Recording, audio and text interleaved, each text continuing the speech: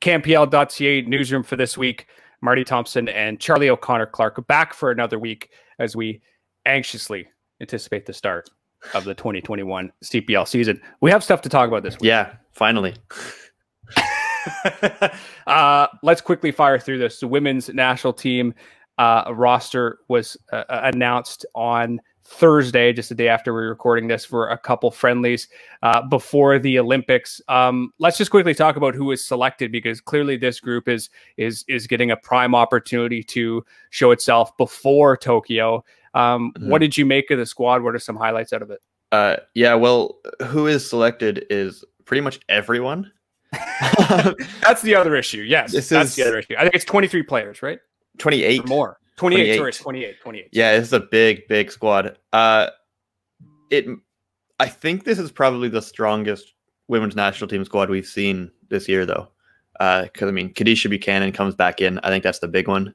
She hasn't played for the national team since, I guess, last March. So certainly not under Bev Priestman, which is awesome to have her back in. Other than that, I mean, all of the the regular stars are in here.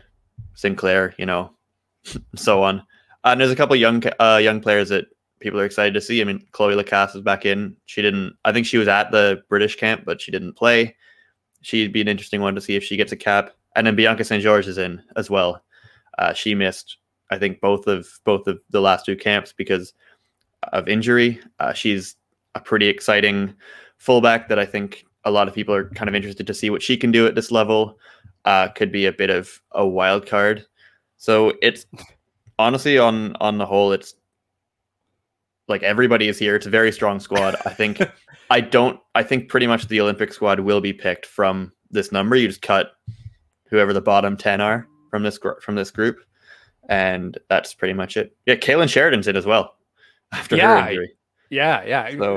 So yeah. You say that everyone's in, but Diana Matheson is not in. Everybody except for Diana Matheson. Yeah. I think. Well, I think it's pretty telling, to be honest. Yes, it is. And Bev Priestman took a comment during the press conference yesterday after the squad announcement, and it is what it is, right? She's not healthy, not ready, so that's probably it for her for the Olympics. It's crazy. I mean, she's made over 200 appearances, and as part of both of those squads that medaled. So it's really unfortunate not to have her there. What are some names that we should be looking out for this camp, specifically with the idea that there are spots still up for grabs? 2 games. One against the Czech Republic and another against Brazil, which is interesting as a rematch of the She Believes Cup where Canada lost. Give us some names. Who's on the bubble here? Well, yeah, there's definitely, I think most of the spots are pretty much full, but you maybe look to see if there's any, I'd be kind of interested to see who starts these games in goal, whether it's, Sheridan or Steph Labbe. Could be either. I would assume they're both going to Tokyo, but this might be a kind of situation where you give Sheridan the games to see if she can win her starting spot back. Maybe you start to wonder if Evelyn Vian can still, push her way up the chart. And I think after the last camp, we talked about whether or not she might be able to pass Jordan Heidema even for that spot. And I think that's maybe the battle that you're watching for in this camp, because there aren't actually a lot of spots to maybe be won here, because just the Olympic squad is so small and there's so little space for, there's no space for luxury players or players that, you aren't necessarily comfortable with starting in a big game. Maybe be interested to see Sophie Schmidt and Desiree Scott. I don't know if both of them can be on the Olympic team either. That's interesting. Yeah. This team is in just such is in transition in such an interesting way, right? Where you have 2 of those players as well. You're right. Could they both go? I don't. I think you probably want to bring Desiree Scott to the Olympics just for her kind of versatility. She's maybe the only kind of real ball-winning midfielder that they have at the moment, and she can also play center back as well. And she's looked a little better than Schmidt, I think, in the very short sample size. But yeah, there's definitely a few kind of individual battles that I think we should be looking at here.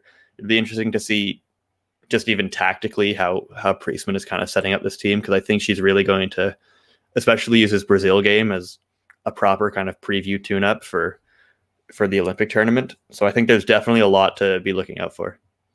Okay, 2 games again against the Czech Republic on June 11th, and then Brazil on June 14th.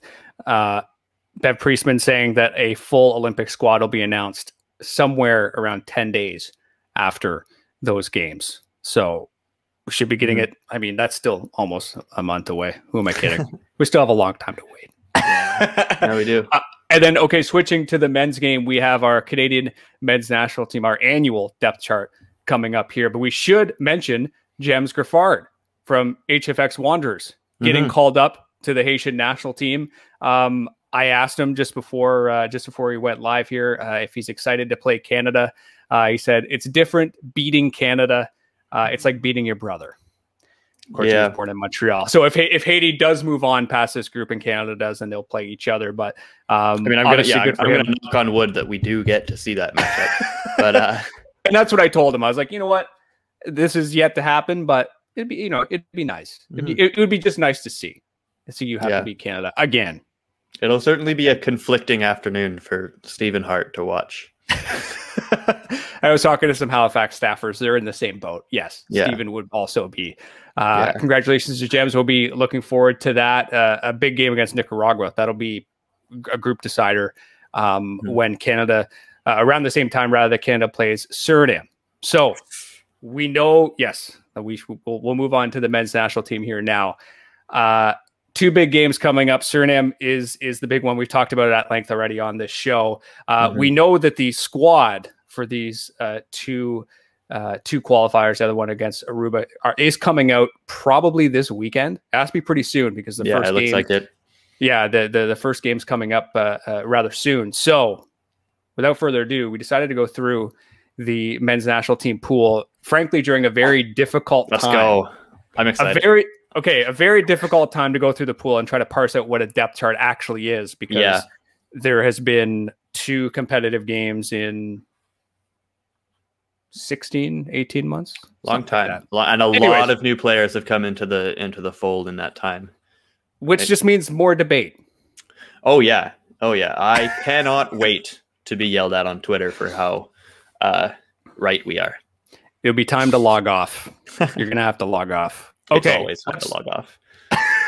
Let's start with goalkeepers. So obviously Milan Borjan is number 1 here. That's not really a debate, but it really does come down to these 2nd and 3rd slots, especially with something like World Cup qualifiers coming up, Charlie. Like we've got Maxime Crépeau in 2nd, but Dane St. Clair, Minnesota United, he could easily find a spot in that 2nd slot, right?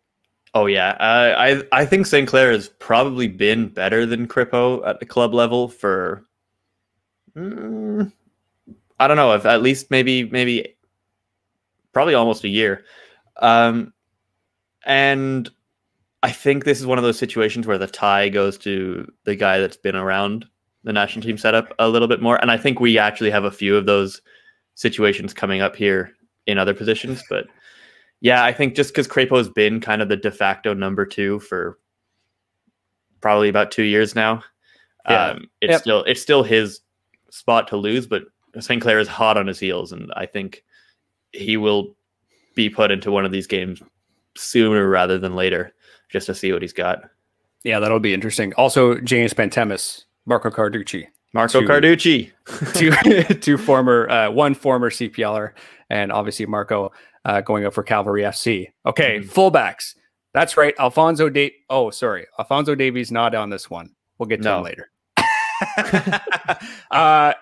Of course, with any Canadian men's national team depth chart, it just comes down to where Alphonso Davies is. Yeah. So up the left, Sam Adekugbe is our first choice left back, and then Richie Larea on the right. After that, Charlie, what are we looking at? Yeah, I think the real interesting name here is Christian Gutierrez, who we haven't seen play yet for Canada. It was a pretty good coup to get him to commit to Canada. So now that he's been getting into a few camps and you kind of hope to see what he's got. So we don't really know exactly where to slot him in this.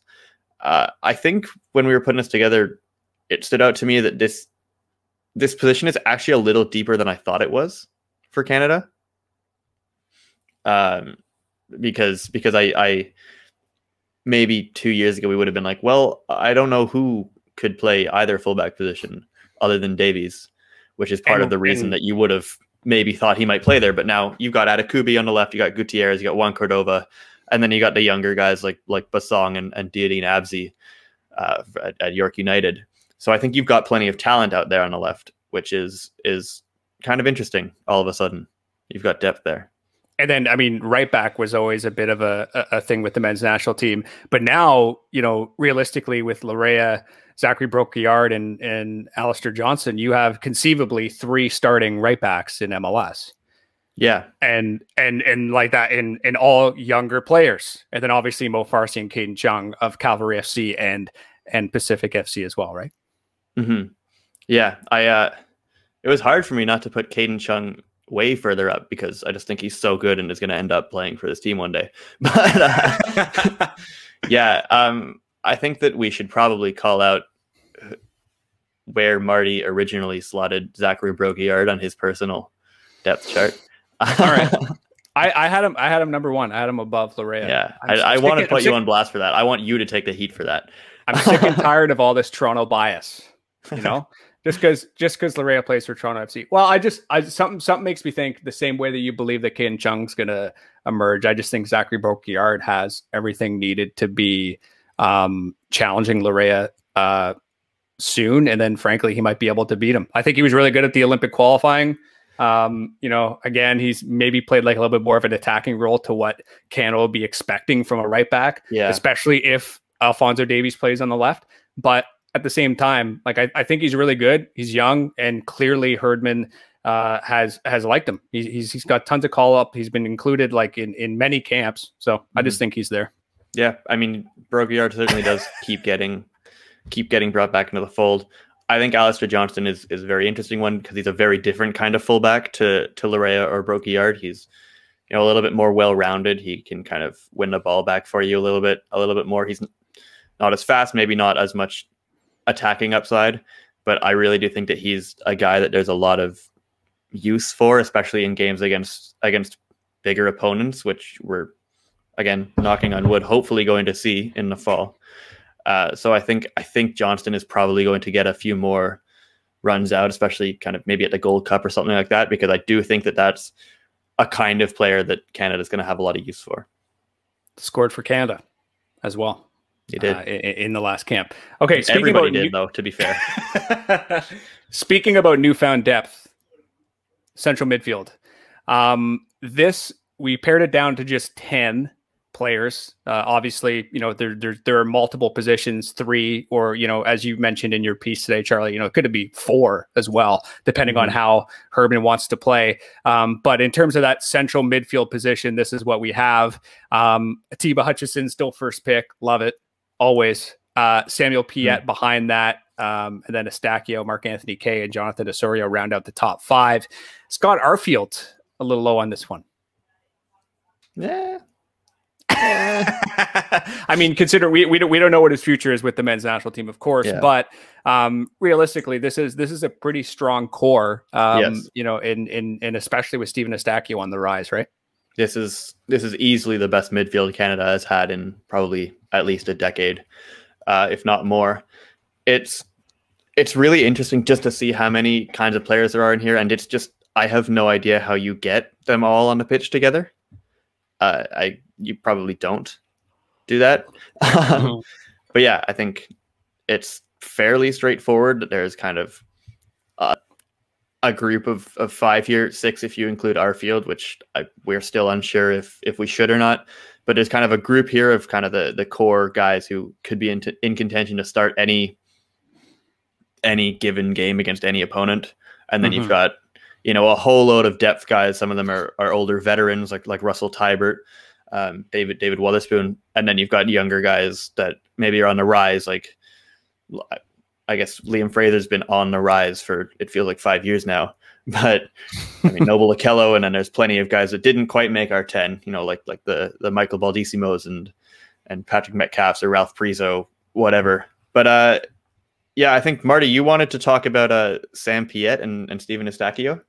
I think those should probably be swapped, or they will be soon. I think so. I think Sammy Piette should play for Canada for as long as he wants. I think he's been great, but at the same time, like, Eustáquio might end up playing in the Champions League next year, right? Something we talked about last week. So, you know, I think those will end up being swapped, and I've just realized that I did skip ahead from the center backs. So we'll have to go back. Well, we'll come back to that right now. But yeah, no, this right, score is good. You're right though about Eustáquio, depending on where he goes. I think Sammy Piette always gets an extra like 3 spots up just because he tucks his shirt in. he's that kind of midfield, and he's like, Canada only has one kind of Sammy Piette, right? They don't have any other players that are like that. And there's nothing wrong with that. Okay, we're going to now go backwards. Go back to the center back position. Derek Cornelius, a #1 pick here. Stephen Vittoria, Kamal Miller, Daniil Henry, rounding out the top 4. That's the thing with this grouping, Charlie. Are we missing someone? It just feels like we're missing someone because Canada hasn't played that many games. Yeah. And maybe this is, I mean, it's not even a maybe. This is Canada's weakest position right now. Where did you sort of end up with this ranking here? Well, yeah, I think there's basically 4 at the top here that you could conceivably throw into a game against a big opponent. It depends on kind of what the plan is for Daniil Henry, because he's been sort of drifting away from the national team for a little bit. Had some pretty iffy performances, but he's been really good in Korea since he moved there over the last year. And I think, Marty, you were saying that you would like to see him brought back into the fold and given another opportunity. Well, this is the tricky part about putting together a depth chart with so few games, right? Because the 2019 Gold Cup, it was Cornelius and it was Daniil Henry. Yeah. And then we haven't seen him since, I think. Exactly. Yeah. So, I mean, that's just a sort of a tough spot to be. I think he still deserves a chance here. Elsewhere, lots of CPL content in here. Joel Waterman is 5th best center back, which I love that. Above Ricardo Ferreira, who is without a club right now, and obviously committed to Canada quite recently. And then Amir Didic and Dominic Sator making the top 10 as well here. Yeah. A lot of CPL content. I mean, I think any of Waterman, Didic, Sator, I'd be totally fine with playing any of those guys. I mean, Didic has it seems like John Herdman really likes Joel Waterman. He keeps bringing him into camps. I think he's still waiting to get some more time on the field, but Waterman's rise up the depth chart over the last 2 years has been just insane. But CPL U Sports draft pick. Yeah, just out of nowhere. And then Didic is great. He's probably, I don't know if there's any of those guys that would be better than Didic at, defending a set piece, because he's just so good in the air that, and he's really tall, which is something that you can't teach and something that you really, really need in a center back, especially in CONCACAF. But yeah, I could totally see any of those CPL guys getting a chance. Someday, really to probably rise soon. Up, right? Yeah, exactly. Just to rise up those rankings. Okay, let's switch to wingers. Alphonso Davies. There, Who? I said it. Alphonso Davies and Jonathan David, of course, first picks on the left and the right. This seemed like a surprising consensus among the people that voted in this, right? Because you have Liam Miller, Junior Hoylett. Okay, fair enough. Tajon Buchanan, from his performances at the Olympic qualifying tournament, for sure, and he continues to play well in MLS. Marco Bustos, for sure, he was invited into the January camp. And then on the left side, Corbianu, obviously, Jaden Nelson makes sense. Balu Tabla, sure. What? No. I mean, honestly, this doesn't seem as debatable. Perhaps I could be wrong. Yeah.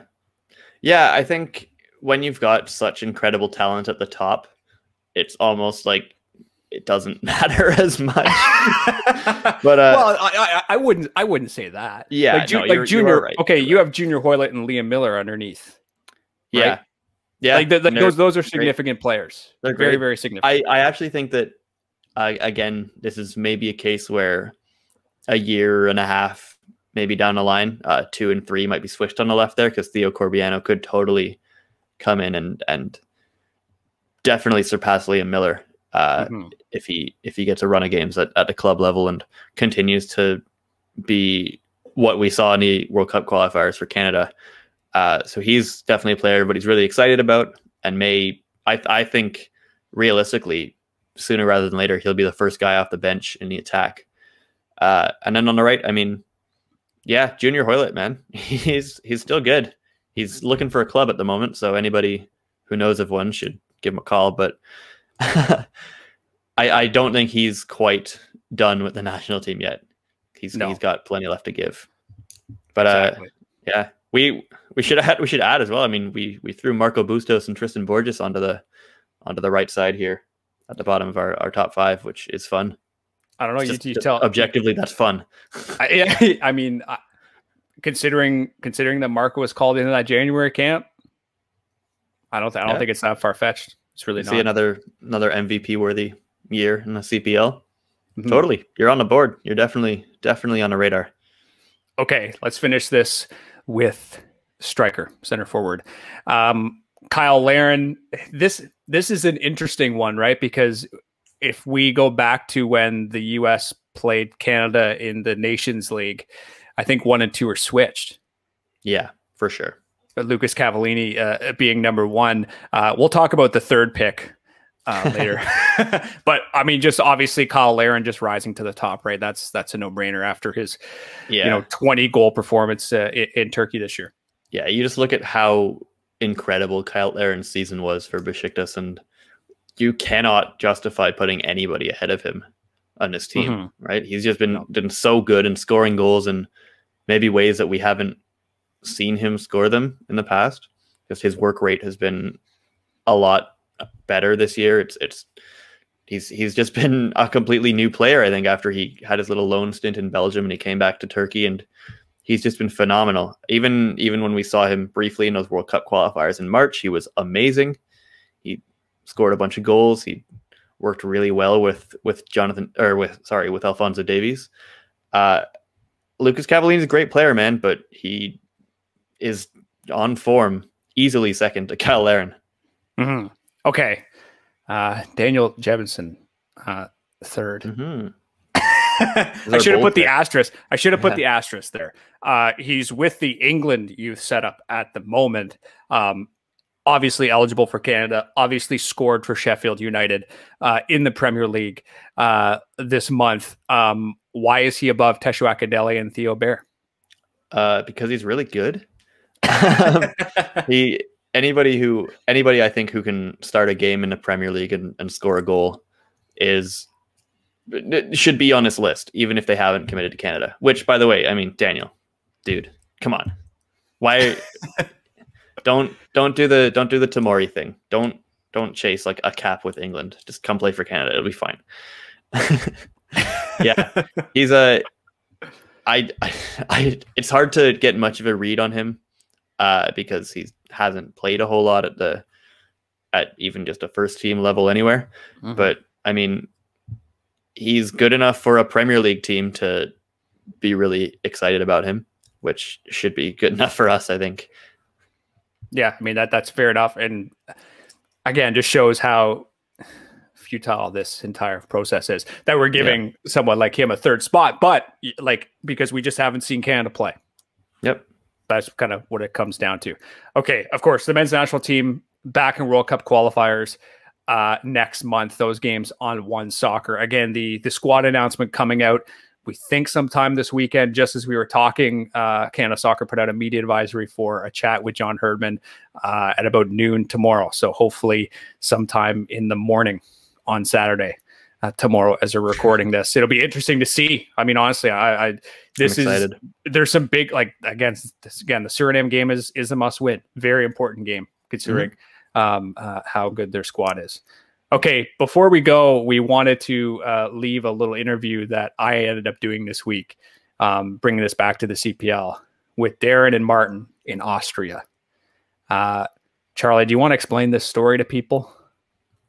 I mean, I can try. It's just so cool. So it sounds like just this. You obviously have a better read on it, but I think it's just this kid in Austria, right? He was, I don't know, looking up football highlights, and he found Cory Bent playing at the Island Games for the Halifax Wanderers, and he just like fell in love with this player. Yeah, Cory Bent. I think I talked to Cory about this story, and his quote was, "I've never been to Austria. I've never been close." Actually.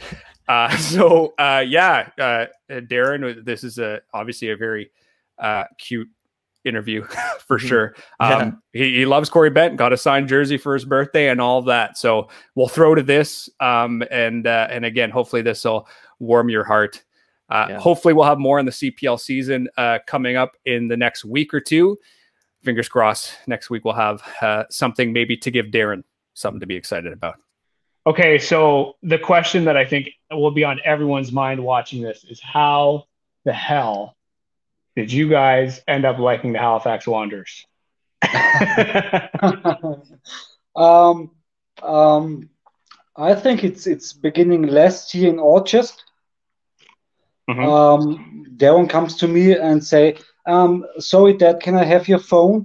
I will watch soccer videos on YouTube. And I think 1 hour later he comes, oh my God, Dad, you know Cory Bent? And I, huh? Who? Cory Bent. He's the best player in the world. He plays by the Wanderers have seen Canada. Oh, okay. And that was the beginning from the story. And then he comes to me and said, I have on my birthday that my biggest wish is it's a jersey from Cory. You know it's possible? And I think, oh my God, how I can do that? Yeah.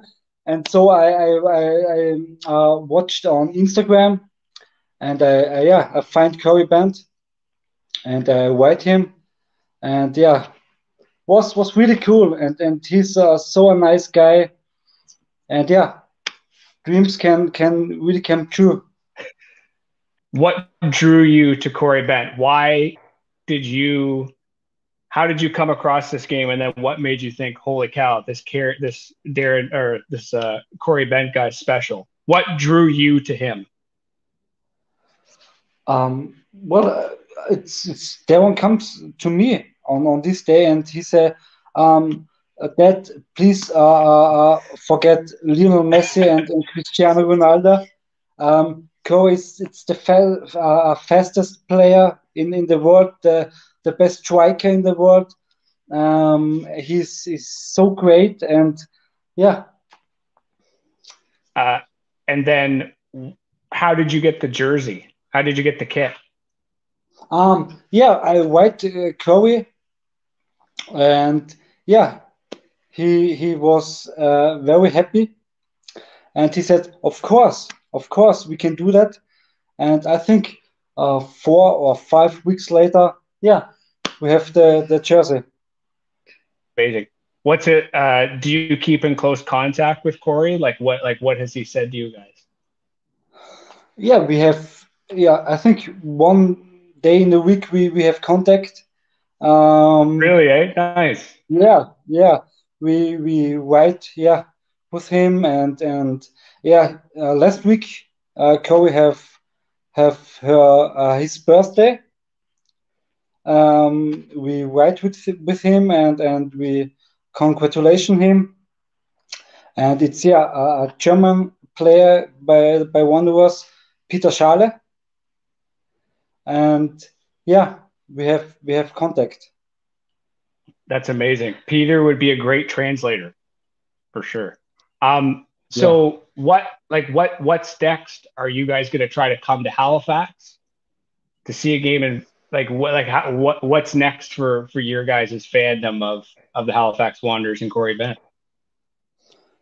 Well, the biggest wish from Deron, it's a game to watch in the stadium in Canada, and but it's not so easy. Yeah, it's a big distance, Austria to Canada, and this the situation now with COVID, it's not so easy, but yeah, we are big fans from the Wanderers and from Cory Bent, and yeah, maybe in the next years we can go to see a live game with Wanderers.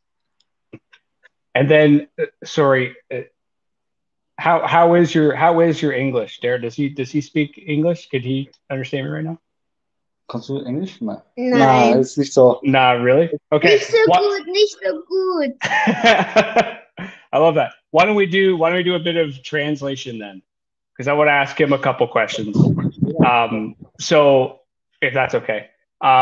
So if you don't mind translating. So I guess like I wanted to ask specifically about Cory, about him finding that game on YouTube. Like, how does he come across this game? I'm just genuinely curious.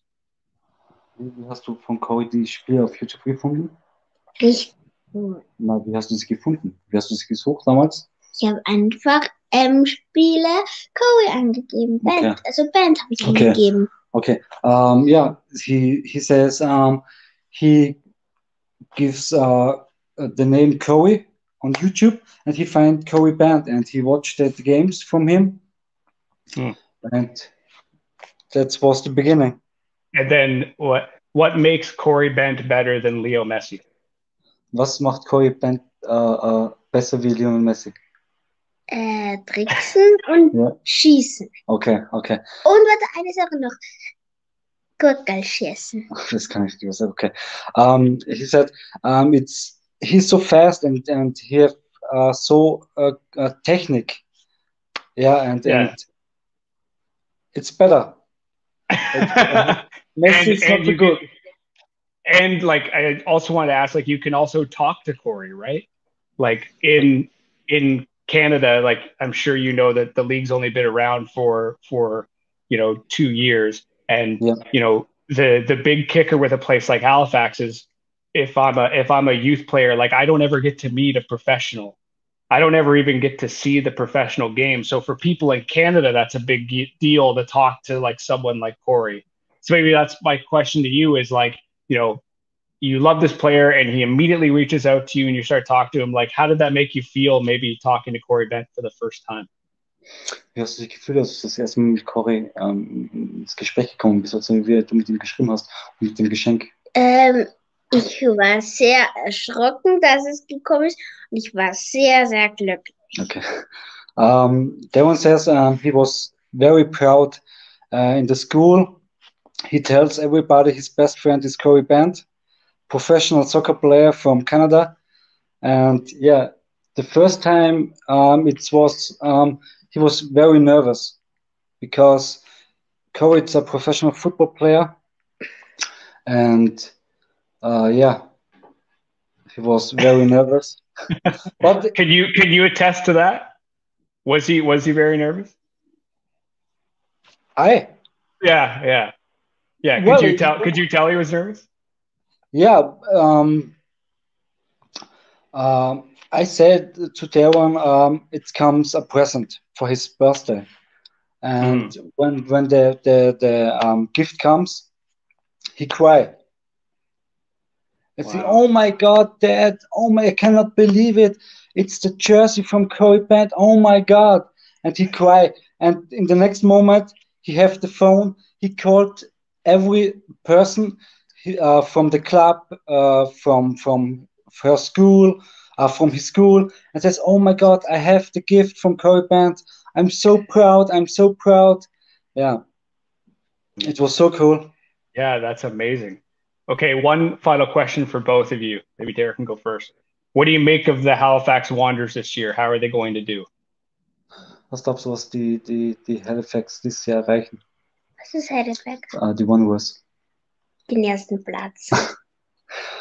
Deron says, he hope the Wanderers can win the league, and now I think it's a good team, yeah, with a lot of young players, and I think they have good chances to in this year. We'll bring the Wanderers have to come to you guys, I think. Cory has to come to you. Yeah, of course, he can come. He'll have a place to stay anyways. Okay, thanks so much, guys. That was awesome. Thank you.